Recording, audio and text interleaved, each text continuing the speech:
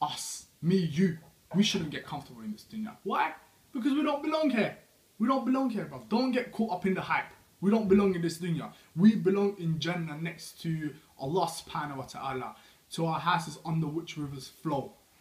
Now, brothers and sisters, this hadith is a really great reminder for those of you who are going through pain, suffering throughout your life. Even if you're not going through it now, you're going to go through it sometime in the future, yeah?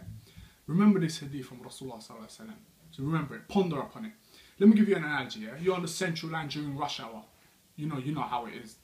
I don't need to tell you, but packed out. Let's say you're on this train and there's people around you, packed out, you can hardly breathe, people are stinking, whatnot, yeah? But are you going to create a big mess out of it? Like, are you going to start screaming to everyone, get out of my way, having a big mouth? No, you're not. Because you know your stop is coming and you're going to get off. This is how we should be in the dunya. If you're broke, if you're not happy, if you're suffering, if you're going through pain, bro, it doesn't matter. You're getting off. You're going next to Allah subhanahu wa ta'ala, bro. It's calm. Whatever you're going through is calm. Keep faith, inshallah, yeah? We'll keep these reminders coming. Hold it tight. Wassalam.